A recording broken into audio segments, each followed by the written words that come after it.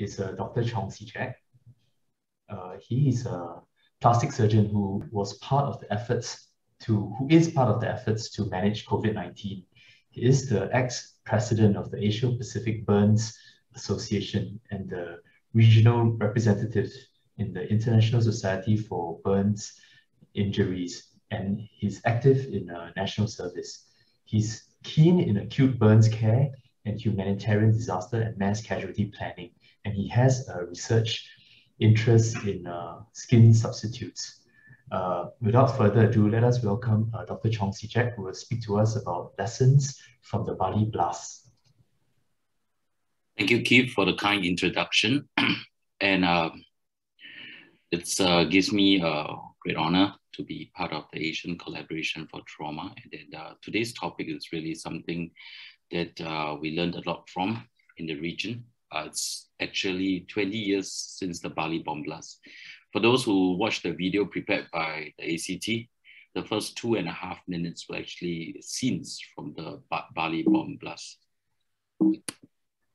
I would just like to scope my presentation to give everyone a short introduction of what a burn center is like and the key characteristics. I guess most of us in the rooms are general surgeons or orthopedic surgeons, so we want to highlight some of the key things that our specialist burn center will do, and then we go into the details of the Bali bomb blast and come out the key axioms like what was presented earlier, the need for a mass casualty response plan, and then we target and then go down to some of the more later protocols that have been developed since the Bali bomb blast and how we learned and developed from the lessons learned.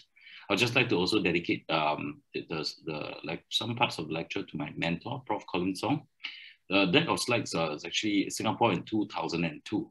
There's some changes seen on the night scene, but really the part of the work is really from his data collections done in over 20 years ago.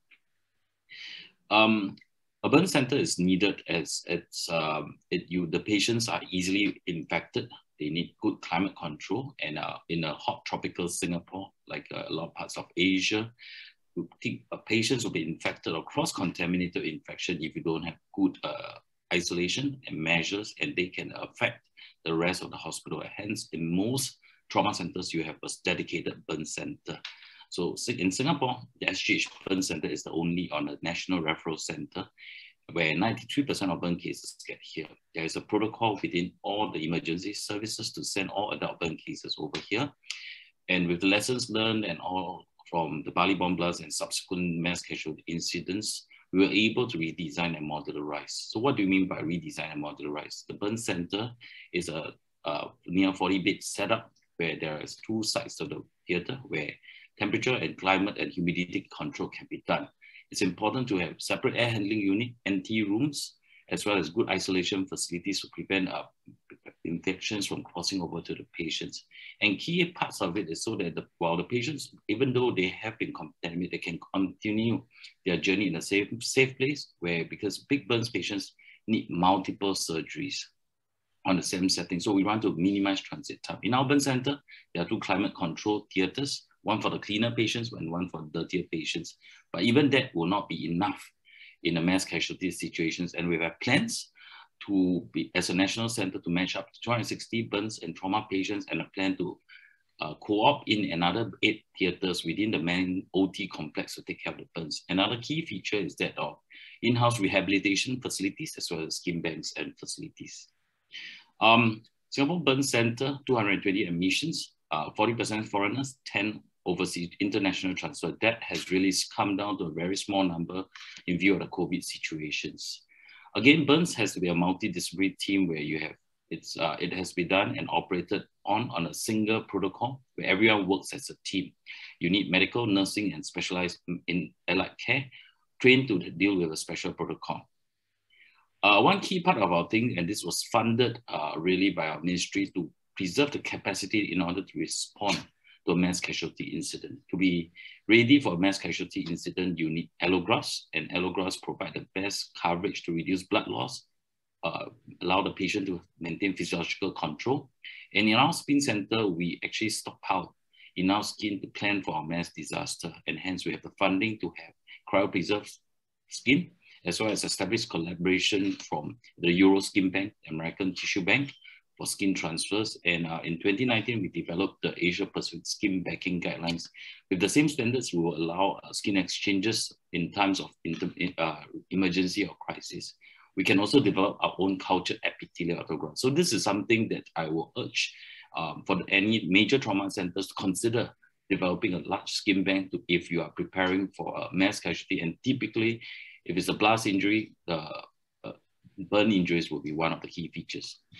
So we ran through this quickly. So you need a variety of sources, because in a mass casualty, it's never enough, and you will help others, others will help you. So we have established some of the processes with other skin banks.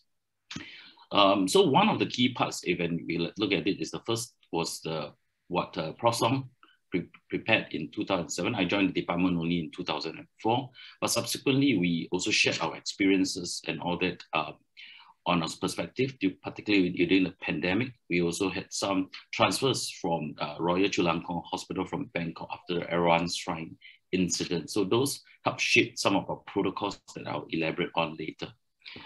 Singapore had its fair share of mass casualty in 1978. We had a massive burn injuries where 80 patients had to come to GH, and the overall survival rate was dismal. This set the tone for a lot of funding and the development of the National Burn Center, of which the foresight and the painful lessons learned allowed us to develop and build the burn center to its size. So some parts of the assumptions or worst case are form the basis of our worst case scenario and why we are sized for such a big matter. We subsequently also had a big transfer over from Sarawak, East Malaysia in 1990. And now, if we look at the dates, it's really 20 years from the Bali bomb blast. So I'll just let the room read through the details, but the key part was, as all terror attacks, they are planned, sinister, and planned to excite or to elicit the worst amount of response. So the Bali bomb blast happened in the nightclub areas where there are a lot of expatriates, mainly from Australia and some from the Commonwealth nations pretty much. So a first bomb was actually set off in a suicide bomber that caused panic and pandemonium, or they rushed all to the exit, where a subsequent much larger 1,000 kilogram of detonation was there waiting for the people running away. And if you've seen the videos around, there was 202 that lost the life immediately. And there were more than 109 patients that were injured. And in the Australian burns care system, they could not cope with all the cases, and being in a country in its vicinity, Singapore is 2 hours flight from Bali, we received the burns casualties. So this was the scenes of devastation. The 1,000 kilo bomb parked in a pickup truck really created massive disasters. Until today, I don't think anyone can forget the terrible scenes that came out from the incidents over in Indonesia 20 years ago. There are multiple videos, and I'm sure the ACT had the first parts of the presentation were really depicting the terrible scenes that happened on the very fateful night.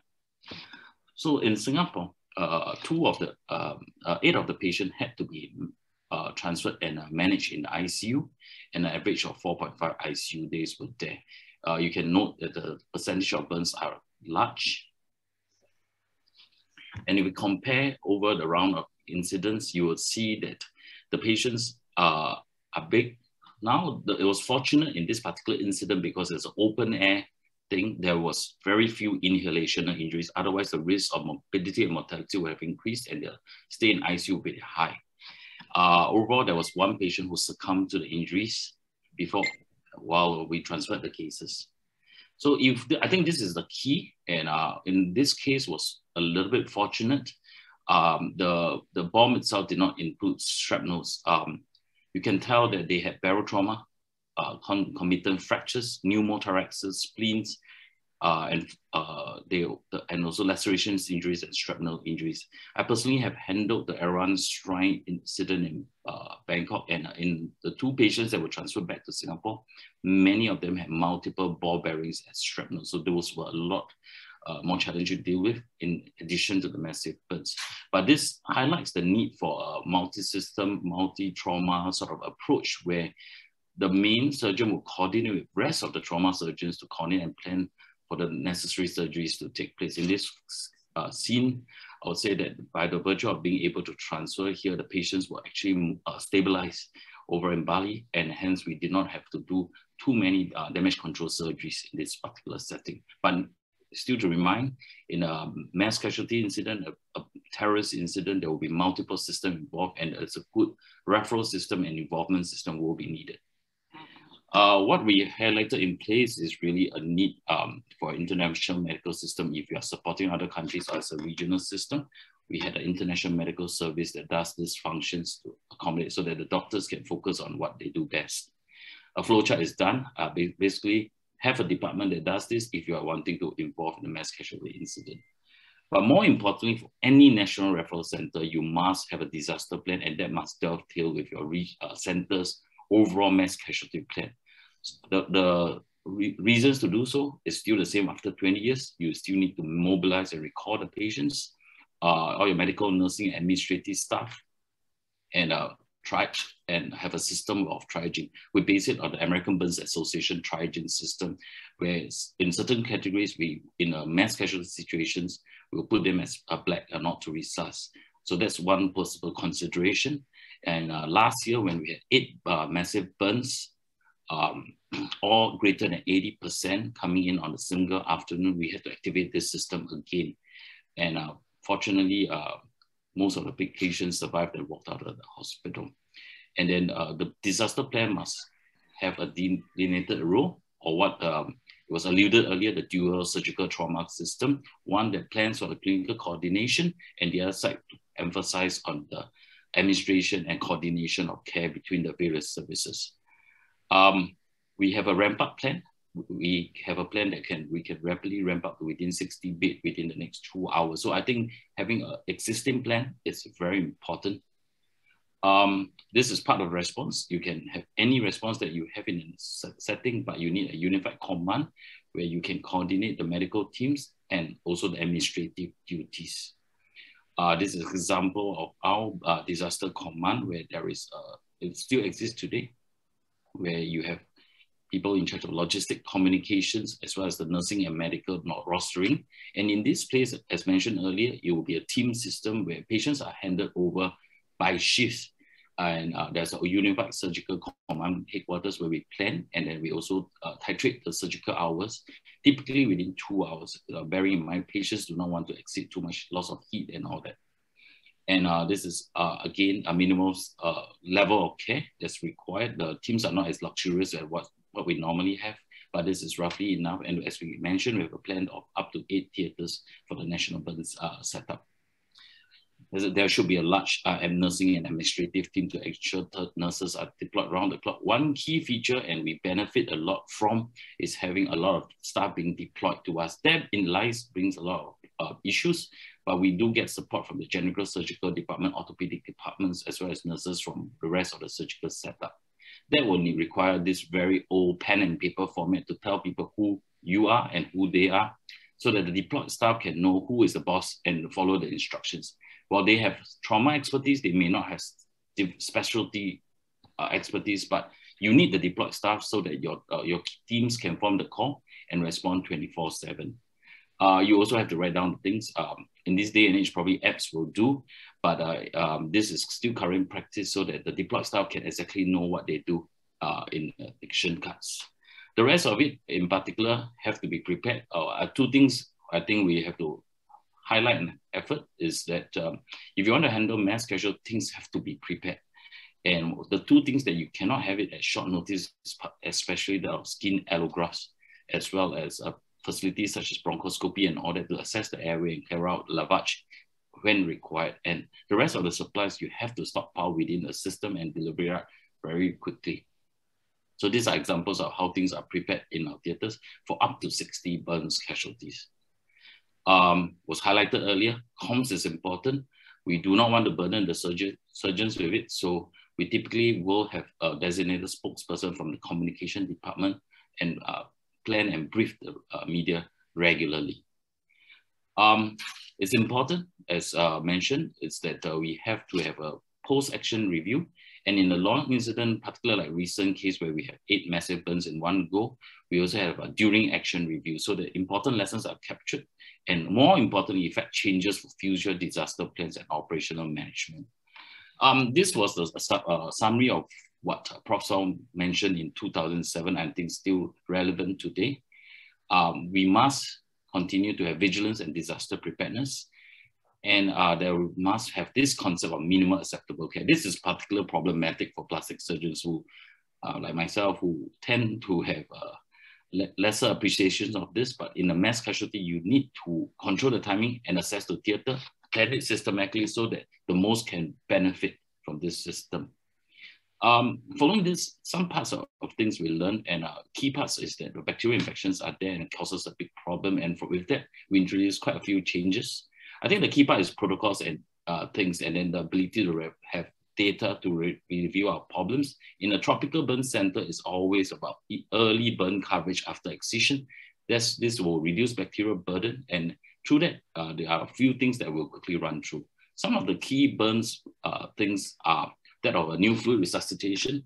Throughout the early 2000s till now, the key part is targeted resuscitation rather than over resuscitations, which will lead to abdominal compartment syndrome as also linked to ARTS. Bacterial infection, early CRRTs, simplification of work processes, and the ability to have a skin bank to support early coverage is of critical importance, particularly for burns patients. So this is very military style. I'm still active in the reserve, but this is basically so that even the deployed staff or the common deployed medical officers will know what to do and what to coordinate for, and anesthetists and ICU staff will have common understanding, and there shouldn't be too much a personal variation. So this is an example of a protocol that you can consider adopting. Fluid resuscitation, this is something that the trauma committee knows, but for the burns committee it took a while. Now we are looking more at titrated resuscitation, no longer talking about over resuscitation. Skin coverage, besides artificial skin, we introduced biosynthetic skin, and we are on a first in human trial for the replacement for this. Some things like this, we just introduced the concept of micrograft and allografting to cover wounds. This example of Singapore, we have 3 major races in Singapore: Malays, Chinese, and Indians, all using this to cover overseas patients that were transferred in using these allograft techniques. In the end, there's also a good need for burn support group. This is something to consider when you want to build a burn center. They will not trust the surgeons. The relatives will see and believe if 85 or 90% burns that survive comes in and tell them about survival. So these are things that we regularly do and coordinate. And some parts of our protocol that make sense have to be published so that people can actually track and understand the information needed to develop a burn center. So we were fortunate to get the funding to develop the next burn center, or the modularized it. And our infection rates have improved since we learned from our incidents. It's now less than 0.5%, despite being a national burn center with a low infection and sepsis rate. So with that, we actually can save some more money, and particularly that in allografts as well as admissions. So we managed to publish our findings together with the development of burn center over there. Thanks for allowing me again for the opportunity to share. I'll be willing to take some questions on the insights of what we learned from the Bali Blasts and how we leverage on the opportunities to develop our burn center. I hand my end here right now.